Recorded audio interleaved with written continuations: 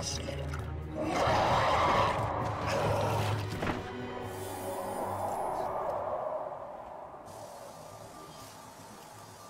it possible?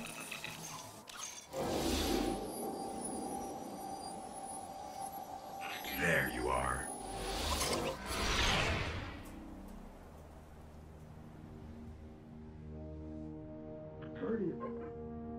Guardian? Eyes up, Guardian. It worked. You're alive. You don't know how long I've been looking for you. I'm a ghost.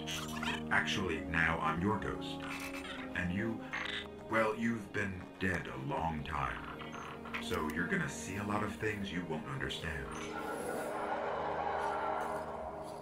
This is fallen territory. We aren't safe here. I have to get you to the city. Hold still. Don't worry, I'm still with you. We need to move. Fast.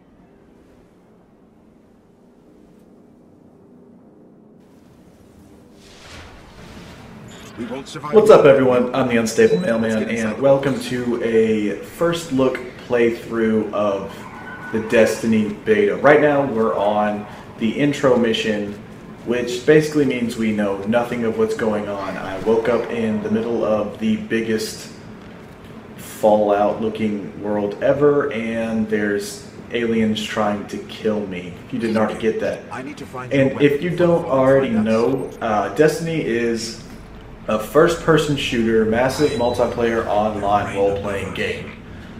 Or in nerd lingo, let's see, FPS MMORPG. Got it.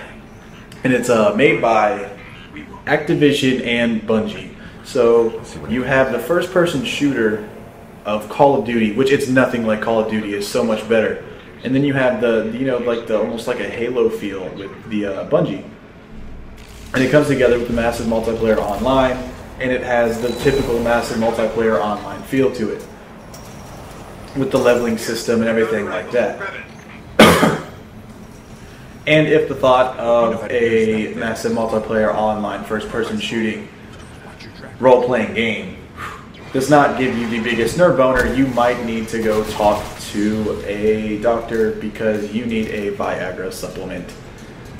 And I will start off the actual, oh yeah, I'm going to go ahead and say that melee is the most satisfying thing in the world on this game. Each class has its own melee system. Oh, you get a teabag. You get a teabag. That was awesome. Thank you for jumping as soon as I jumped. And what the fuck, you little bitch? Yeah. Each class has its own melee system. There's 3 classes. I'm the Titan, which means I get to right hook to the jaw, which is awesome. A loot cache. Let's see what's inside. You pick up your shotgun, your secondary weapon that does massive amounts of damage. Trip mines. And later on, you get a heavy weapon. You can either choose like a rocket launcher. Oh yeah, get you like a rocket launcher or a heavy machine gun, and those do what you would expect them to do. Oh, what the hell?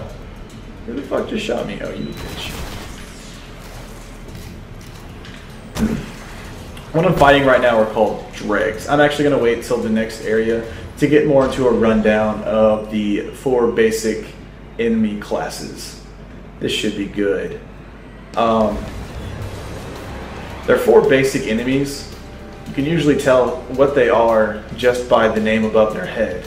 So here we have a Vandal. Vandals, you can usually tell what they are because of the white armor and the 4 arms. They are, like, I'd say the 3rd most difficult basic enemy. And it takes about 2 punches to kill them, because I go ahead and rate difficulty off melee combat. That's a Dreg. If you didn't quite catch the name above his head, there's probably another one right here. Dregs are level, I'd say the 2nd hardest, or not 2nd hardest, but the 2nd easiest to kill. And it takes about 1 melee hit to kill them, even at full health. You can usually tell a Dreg by, let me find one that's dead. It's usually got the red armor going on, the 2 arms, and they're the most common enemy you're going to find. The The first and the easiest is called a Shank. It's a little flying robot, and it's the easiest just because of the fact that it can't do a lot of damage because you kill it so fast. The fourth and hardest level, which aren't so common, is a Captain. And we'll run into a Captain eventually. But for right now, we get to fuck up some Dregs and Vandals. And like all troop carriers, these ships have surface or air-to-surface missiles, which will tear you a new asshole if you stay out in them for very long. Bitch.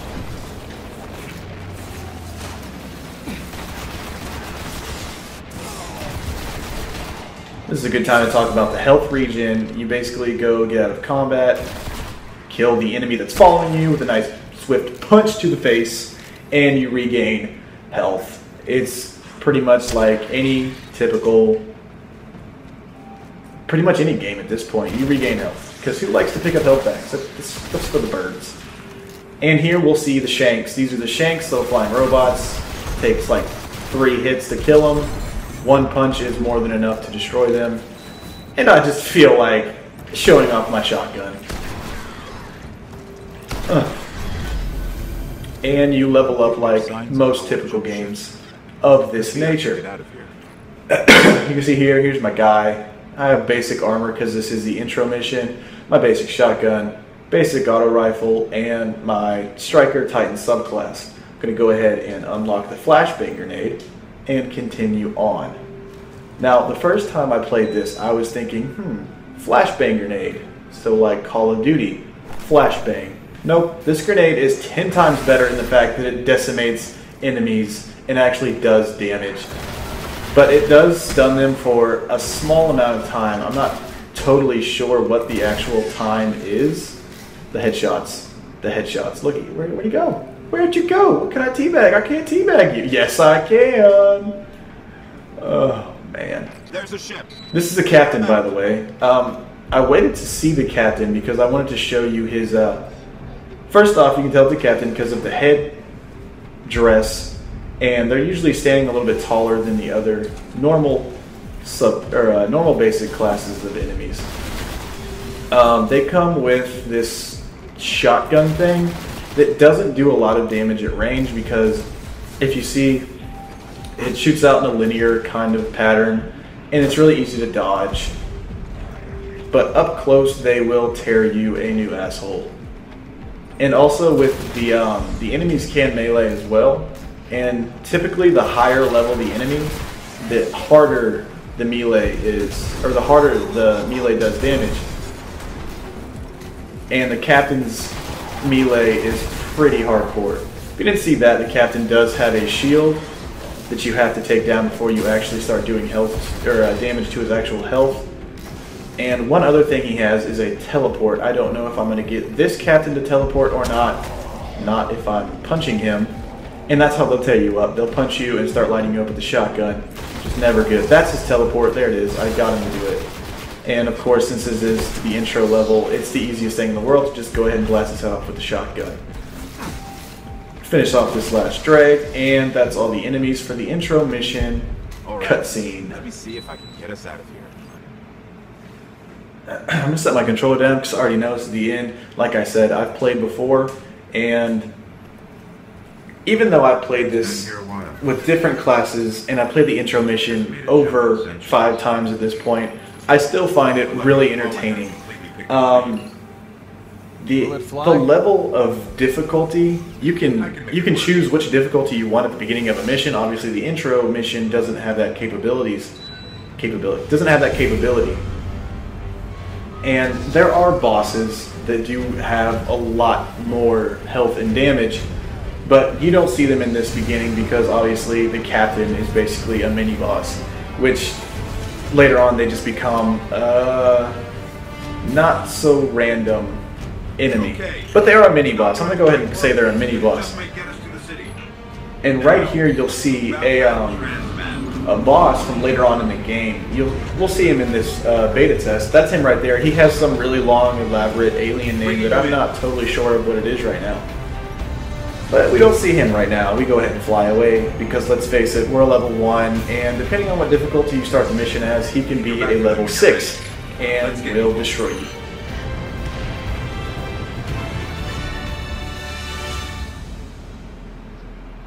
And there you go. That's the intro mission. What I think I'm going to do with this beta right here is play through it to the level peak.